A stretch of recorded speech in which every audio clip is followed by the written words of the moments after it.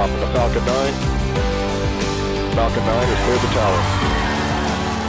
My name is Steve Davis, and I'm an engineer at SpaceX.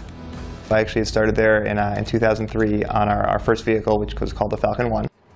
My personal role at the time was to work on the guidance, navigation, and control system, which is a fancy way of saying make sure the rocket goes straight when it takes off. Imagine balancing a pencil on your finger and kind of going like this. That's pretty much what happens. The rocket, is a long pencil, and it's going to keep getting hit by wind and other things. So you have to just make sure when it gets hit by those, it keeps going the right way. Capture is confirmed.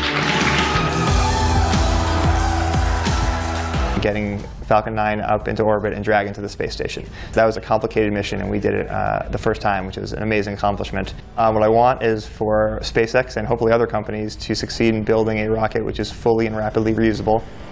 The second that happens, the cost really comes down. And when the cost really comes down, you or I can suddenly afford a rocket and possibly get to go into space and enjoy that.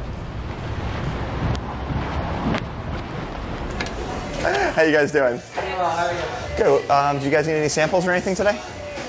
We're at Mr. Yogato, my favorite frozen yogurt store in Washington, D.C., and I am the owner of said store. A bunch of my friends were involved in starting the store, so we just had brainstorms constantly. These right here are the original 8 rules of Yogato. The stamp on the forehead is done pretty often. Here's the trivia. You get it right, discount, wrong, price goes up. I like to do something new about every 6 to 9 months, and a lot of them fail. There was a Mr. Yogato in D.C., there's one in Baltimore. I also, with a friend, opened one in Jacksonville, and that went into business, which is unfortunate, but a lot of businesses do. And you said strawberries, Mr. Lipin? SpaceX is what I love, in life, and all the other projects are really fun and just make me really happy. But like I said, my primary goal is getting into space, and I'll keep working towards that.